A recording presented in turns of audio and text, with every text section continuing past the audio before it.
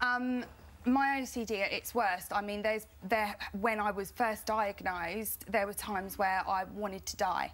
That's how bad it was, and I was bleaching my hands, I was trying to sterilise everything, and it's not a case of me waking up in the morning and thinking, oh, I'm so excited I get to clean my house today. It isn't that. I wake up in the morning and I was forced against my will to carry out these rituals in order to keep my children safe. You said it's like a bully. It's like a bully in your head. It's your mind telling you that if you don't do that, whereas, you know, someone that doesn't have OCD might get these thoughts of thinking, oh, what would I do if my child ran out in the road? You know, you'd have that initial thought, but someone like myself with OCD, I will overthink that and overthink it, and then it becomes a reality, and that's not just in my mind, that's going to happen. And what impact does it have on your children? You've mentioned them a few times now.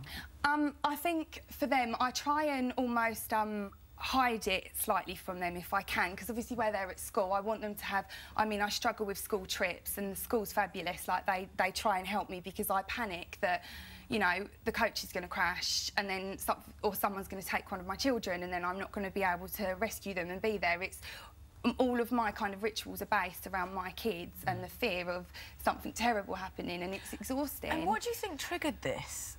What started this? Can you remember a moment in your life where you became like this? Yeah, I think with regards to the cleaning element of it, it was when I had my first son. But the actual OCD itself, when I saw my psychiatrist, we've pinpointed it back to when I was about 4, when my nan died of cancer. And with the CBT, have you found that it helped? Are you improving?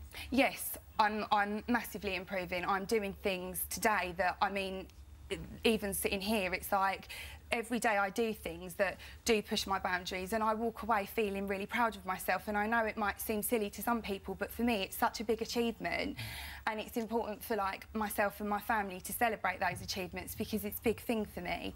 Whereas to other people it might be like, oh, so what, you didn't wash your hands today, or you touched that bus rail, whereas that's a huge thing for me because I do panic.